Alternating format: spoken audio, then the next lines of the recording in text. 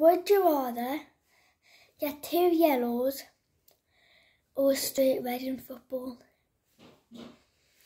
Next, would you rather have pancakes for the rest of your life or have Nutella and cream for the rest of your life? Would you rather get 500 bouncy balls or 500 tennis balls? Don't forget to like and subscribe. And next, would you rather have the best shoes in school or have the best shirt in school? Right, I'm going to do a few more. Would you rather play for Man United or Newcastle? I'll pick Newcastle because I support them. Would you rather play for Man United or Manchester City?